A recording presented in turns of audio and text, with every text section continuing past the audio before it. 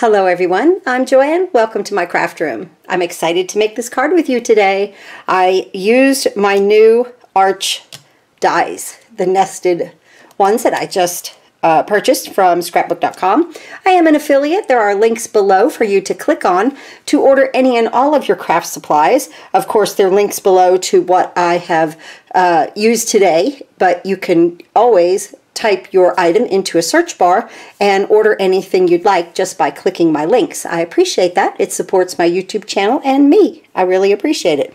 So today, like I told you in a couple of other videos, I could not wait to use these arches, and there's many ways that you can use these. I did for the very first time some ink smushing here. So we're going to do that together. I made these beautiful, absolutely gorgeous, shimmery hummingbirds using I just have ordered two inks here of the Lisa Horton Craft, the Cloud 9 Interference ink. I've just ordered these two colors, and I'm telling you, out of two colors, you get like 4 different colors. It's amazing. So always remember that this side is if you put the ink on white paper, and then this side is if you put it on black, it will turn this color. So what I did here, everything here is on white paper, but right here on this black, I don't know if it's picking it up, it has like a yellowish goldish tint to it right in here, the orange yellowish goldish tint, because it's on black, and it came out so pretty, guys. I'm so excited about it. So we're going to have fun doing a little embossing and die cutting and inking.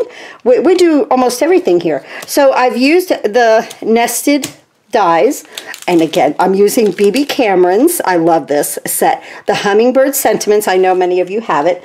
I'm using the BB Cameron's Hummingbird collection. When they send us things, it comes all like in just baggies, because we are influencers for them, but you will get everything in the correct packaging. So I'm just excited to do this today with you guys. All right, and so let's move this aside, and let's go ahead and bring in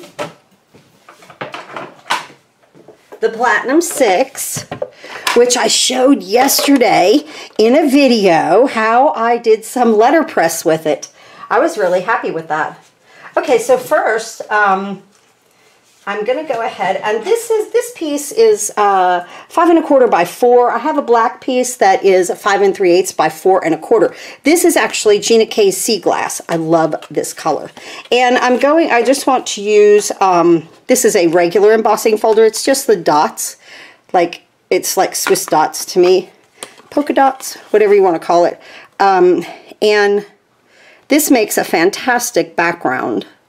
So I just kind of try to line it up and make sure that, you know, things look straight at least. You know, that my dots aren't cockeyed. So everything has a sandwich on here, and all die cutting machines give you sandwiches, okay? So we'll just use how to emboss the A and B plate.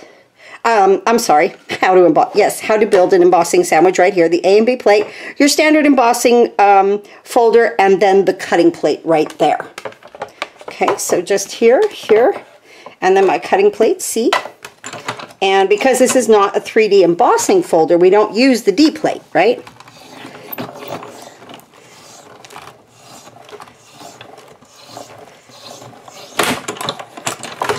Wonderful.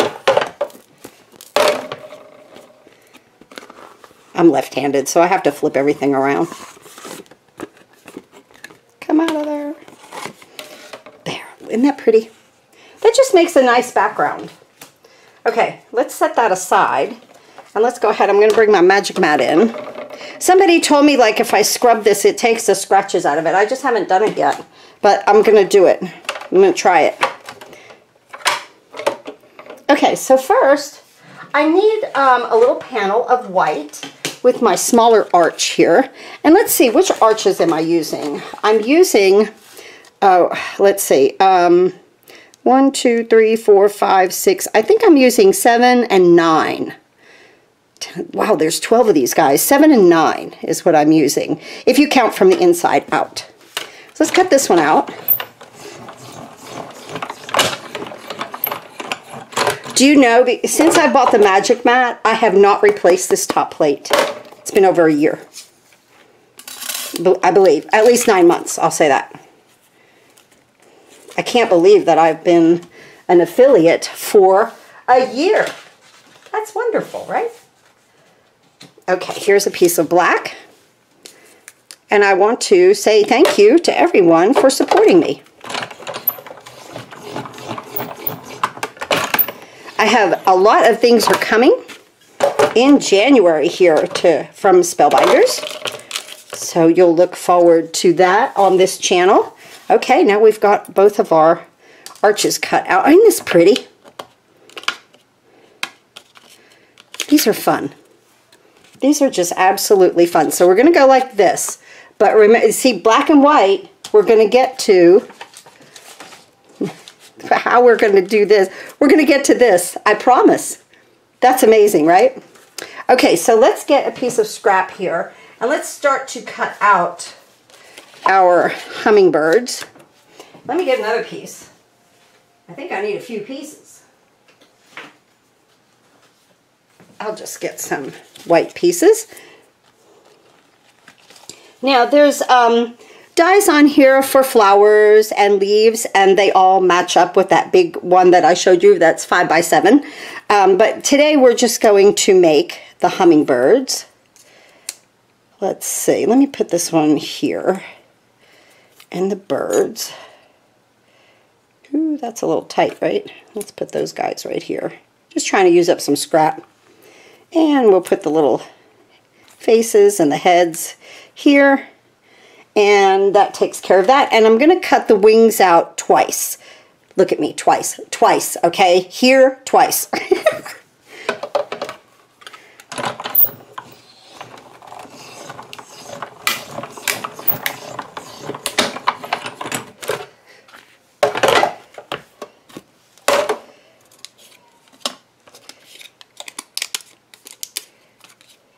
Let's see, do I have enough room? I think I might. Take these off of here.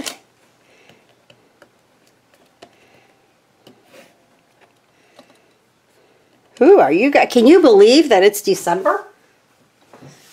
I was looking at the forecast, and 6 weeks ago we had, I think I even said it, we had thunder and rain and hail and fog or something like that, which usually here in the upper East Tennessee region means that within about 6 weeks we should have snow on the ground. So I'm scrolling through Facebook and it says that we could possibly have a snow event next week, which is 6 weeks out from that. You know, that we might have like an inch of accumulation, which here is a lot. All the kids are out of school. They love it, you know, because of the mountains and the buses. They can't run on those hilly mountains, you know, for snow. We've already had snow way up high in the mountains, but we haven't had it down here. So, yeah, so I was like, oh, this is another wives' tale that's going to ring true, right? Kind of crazy that the way that, you know, like old Appalachian people, you know, that they knew the weather by stuff like that. And I think it's so interesting. And I've always followed it, and I've always believed in it, because I figured they know, you know. They were here a lot longer than I've been here. So those wives' tales, you know, that go around like that. But I think they're also fun. So we'll see. We'll see if in about a week or so we get a little bit of a snow event here. Okay, now let's lay everything out. I need my mat. I know I do. Yeah. Okay. I'll just unroll. This poor thing has been through it. The other day I got it in the sink and washed it really well with some Dawn dish detergent and everything. You know, it comes right back to life. It does really good. I had ink and everything all over it. But that's what this is for, right? So I'm just going to lay my wings out here, and I want them to face each other, okay, just like that. Let's see, this one doesn't, that one does. These two will go the same way because of the way they're cut. no problem. This little head right here, and then this one. With what I'm going to do with the Hummingbird is alternate my color. Okay, and let's get the birds out of here. So like if I use a base on the bird's body in blue, I'll use the other one in that kind of pinkish coralish color. The birds go either way, you know, each way I should say. And so with that being said, watch, because the heads go a certain way also. Like, see, this one can't go here, the beak's going out the wrong way. This one goes with that one, then this head goes with that, okay? Do you see? Everything's facing that direction. Now I've got to put everything this direction. How do I know this? Because I colored everything. I was like, wait a minute, everything's not going the way I want it to. So, but yeah, we're good. And now the tail feathers, each bird gets one feather on the tail. Just like that. All right, now, I think we're good. Let me put this away. Okay. And now let's get this ink out. And this interference ink, I've had a lot of fun with this, okay? So what I want to do is I want this bird to be the pinkish color. I want a blue beak, I want a little pink head, and a blue tail. Let's try to get that accomplished, okay? So let's open up our ink. I'm using my Pink Fresh Studio. What are these? These are the 1/2-inch ones. Okay. And so this bird I'm going to do in the coral color. Just making sure. Copying my card over here that I, you know, sometimes when you create stuff and then you go to copy it, or remember what you did, it's like, what did I do? Okay, so coral here. On the bird's body. I don't know what I have in here, but I have something. I don't know. Whatever that I did. But it's okay. Okay, then I want the little head orange, or the coral color. And I want this and this one blue. Now remember, we're on the white. Look how pretty that blue is. Cardstock, so you'll get that color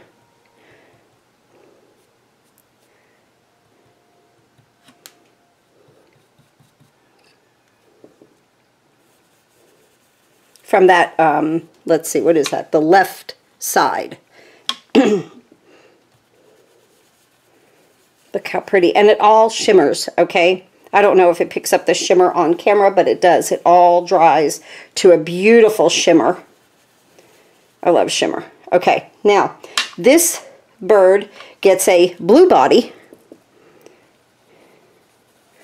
Or the teal, I should say. This is teal. Right, let's get the names right. This is Teal Twist and Fruit Salad. Teal Twist and Fruit Salad. Okay, now, so this one's blue. I want that one to be the coral. That one's coral. I want this to be blue. No, I don't. I want it to be... No, I want both the heads to be coral and both the beaks to be blue. Sorry. And then I'll change the tail feather.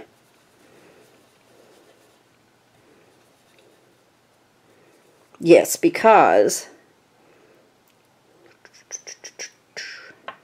Let's do this one, this.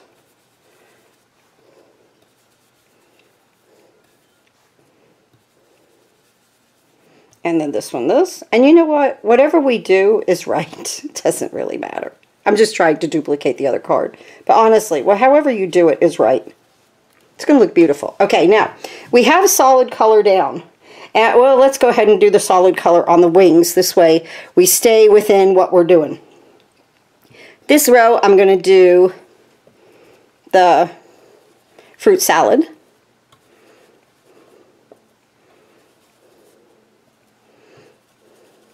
And I don't know if the camera is picking up how when it dries, we've got some beautiful shimmer on all of it. Look at how gorgeous that is right through there.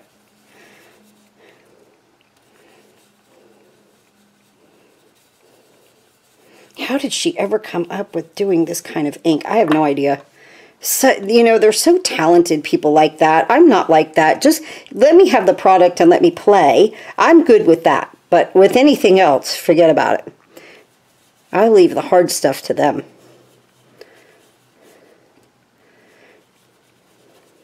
And I love to watch Bibi Cameron's videos. She actually, when I did this card, when I first did her card, she herself made a comment on my video, and I was so happy, and I was so hopeful that I was doing a good job with her, you know, release, because I was really new to this, and yeah, so I was still kind of learning and this and that.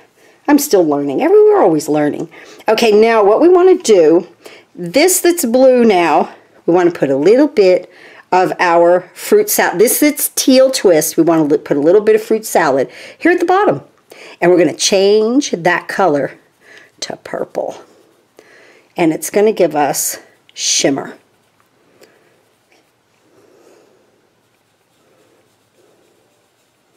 Now what we're going to do is take the teal twist onto the fruit salad. And we're going to come here with that.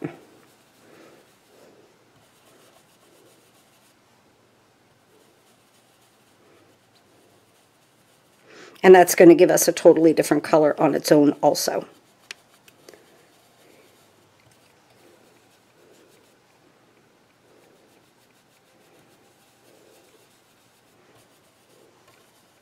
Now, again, the little body of the fruit salad, we'll do a little bit of teal twist right here.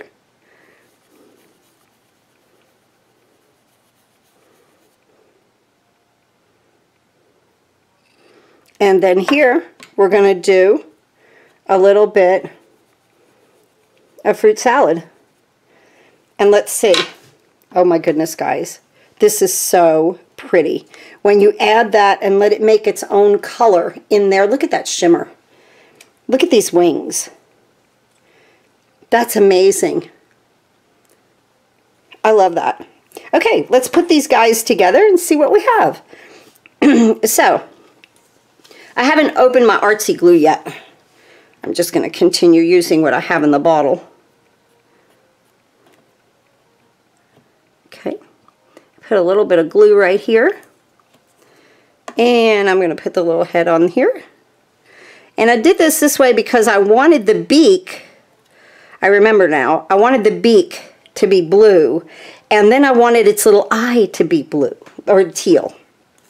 I keep saying blue.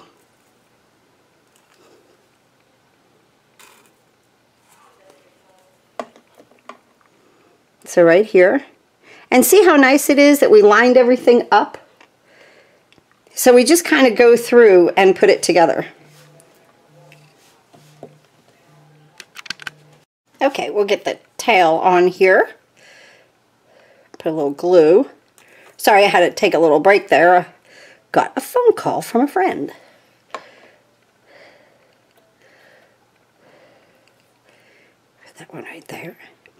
And you know, something about this is like every time you do it, it's going to be different, which is fun. Now, this little guy right here, I want 2 of these, like these 2 right here. Look at how nice that's going to look. I gotta put that one in front, or maybe that one. I kind of like it like that, okay? And it doesn't matter however you do it. Just have fun putting your hummingbirds together. These wings go many, many ways. This next one, we're going to put one on the top and one on the bottom.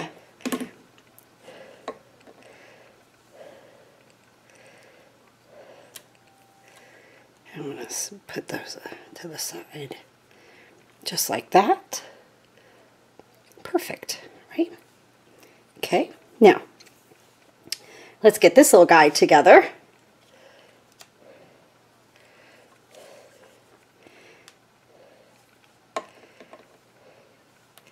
Little beak. And you could always cut this out of black if you wanted to. you know, like I said, with this, nothing's right, nothing's wrong, okay? It's just, it's right no matter how you do it. It doesn't mean that one way is the right way. That's what's wonderful too about this collection. You know, you could use, you could put these together with designer series paper if you wanted to. You can just cut color cardstock. They came out so pretty. Their colors are just beautiful. And like I said, just 2 ink pads. Very, very, very simple for me. Okay, now this guy is going to get a wing on the top. Like right here. Okay, because I want him like flying. And then we need the wing going the other way. Now this one, it has a blue and a, I'm going to just put 2 different ones right there. Because hummingbirds have many different colors. Isn't that pretty? Ah, they look so great, right? I could have used this one and then, let's see. I could use that one and then put this one over here. Let me see. Yeah, let's do that. Okay. I'm just going to attach that one down there.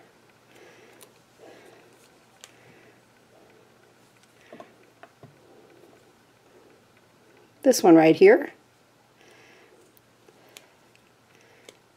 That's wonderful. Now this one here. And I'm just going to quickly adhere this back here. That's a great thing about crafting, right? You can always change your mind. Do whatever you want to do. Have fun. There. Cute. 2 nice birds. All right, let's move these aside. Now, let's bring in this little piece right here. I'll save these for another day. So let's bring this in. And I want to add some of this so that I get like a gold, the fruit salad, okay? I want that kind of gold around my black arch. So I've got my little dome here, and I'm going to pounce, and I bet that's what that is. That's black paper in there. I know that now from the edges. And I'm just going to go around the edge. You don't have to do the whole thing, because we're going to put that other piece on top.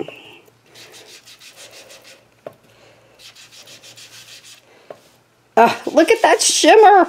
It's like a greenish gold.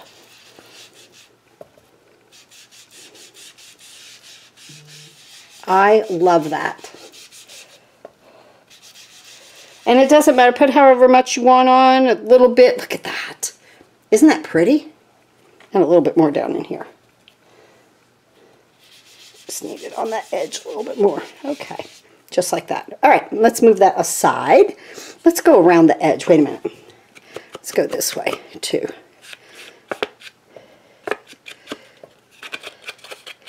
Just in case I missed anything.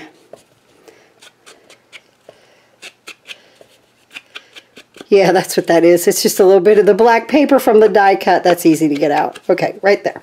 Good. Now, let's close this one up, and let's also move this to the side. And we're going to pick this up, and I'll go ahead and wash that again in a little bit. Now what I'm going to do is take some of the teal twist, put it on my glass mat, just like that. I'm going to add some water, and I'm going to slushy this all over the place. Adding a little bit more water. Thin it out a little bit, okay? Now, again, each time you do this, it'll be different. This I'll run under the sink and clean it, okay, in just a little bit. And now, I've got my little piece here. Remember the white piece that we did? And I'm just going to blot it into this ink.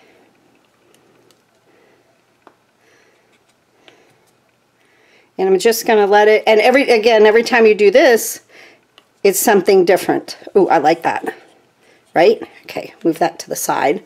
All right, let's clean this up.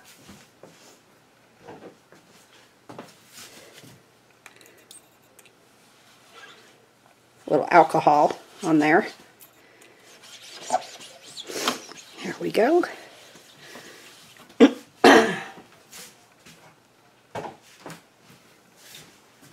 That might have sprayed a little bit on here, which is really kind of cool too. However it comes out, it comes out. It's okay. It's supposed to have that definitely distressed kind of look, but it's curly, right? So I'm going to take a heat tool and I'm going to flatten it out and dry it at the same time. Watch that color. What are you what? Oh, I love it.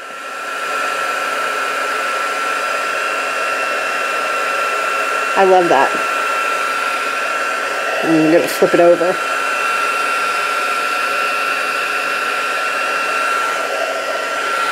Now, I have to admit, I got a little bit in a hurry with the other one, and I tried to glue this down. Even though I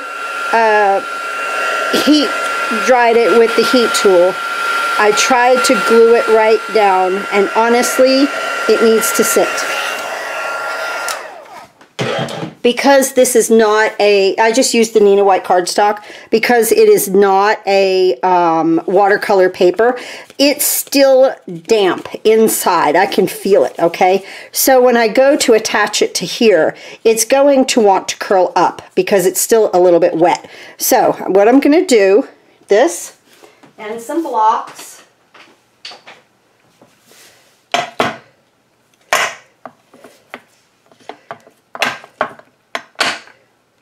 Just a little weight on it. I'll be back in a little bit. Okay, so I think we're as dry as we're going to get right here and as flat as we're going to get. Looks pretty good.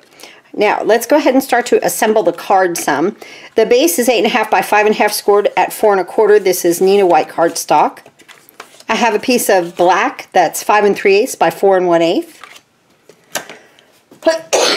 Excuse me. And then the piece of sea glass, Gina K, that is embossed with our beautiful dots.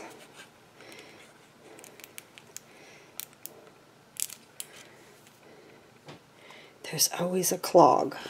Right.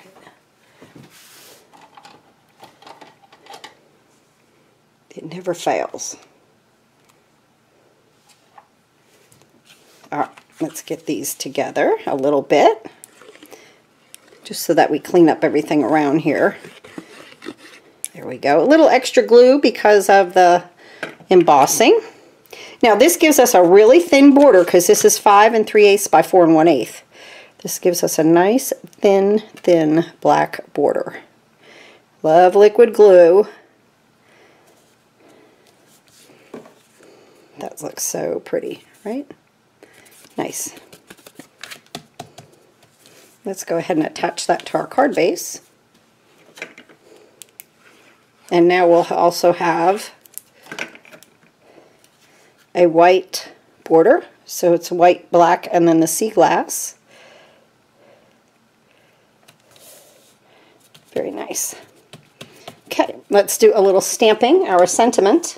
I'm going to bring in my mini MISTI. I love this little device.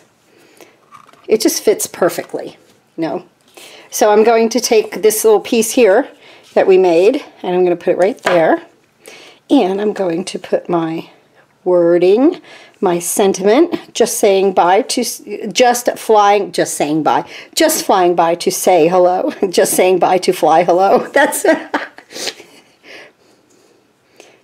and try to get it nice and straight. Let's see, like it's there. And now what's great about the MISTI is you have grid. That looks really good. Okay. Let me get some black ink.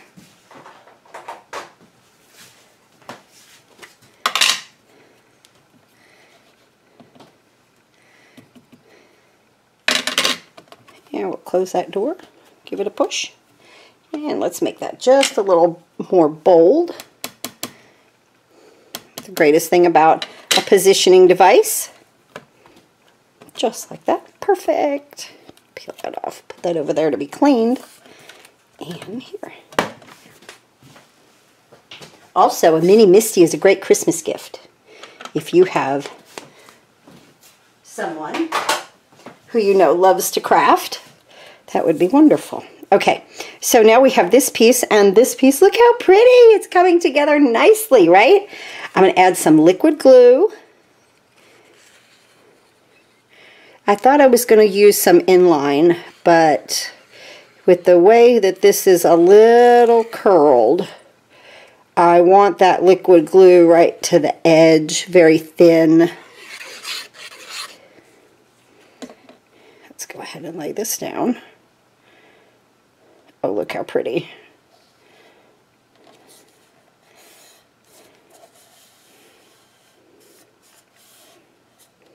That's perfect.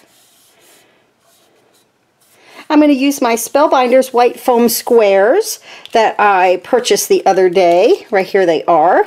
These are the 2mm large. I got the whole package. So it had like these large, the smalls, and it had this in it, the inline, and then a refill. A really great value, actually. So I'm just going to place these guys all around here.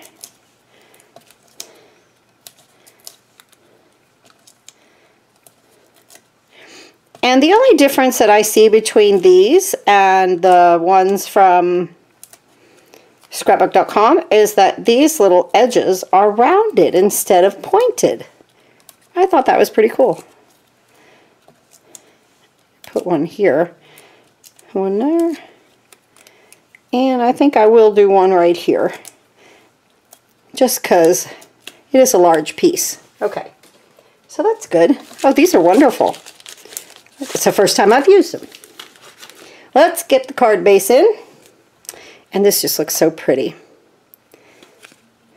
Oh, I love it. Here we go, right here.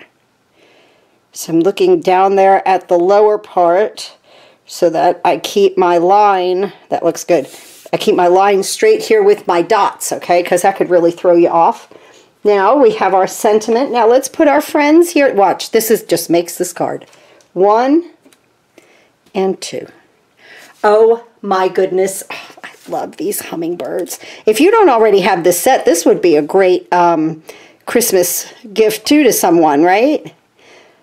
So I want to make sure I don't come off of my card, and I do want a little bit of the blue sky, kind of what I call it, showing there. This also, the same way, you don't want it to come off of your card, because it has to fit in the envelope. And because I popped this up, I put this down with liquid glue. Ah, love it. Okay, so I use the Hummingbird Sentiments. That's my favorite one. Just flying by to say hello. I really believe I've used that one a lot. And now I want to place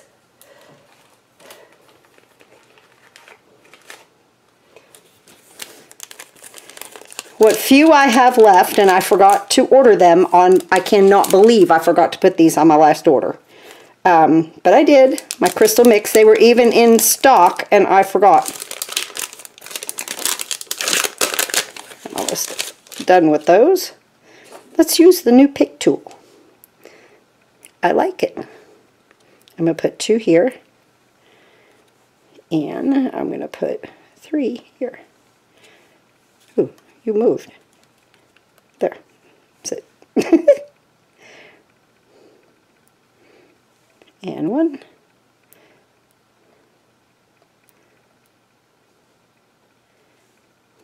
2. And there we go. This is our card for today. Thank you so much for watching. I hope you enjoyed making this beautiful paper with the interference ink from Lisa Horton. This just needs time to dry, that's all. You know me, I get in a hurry.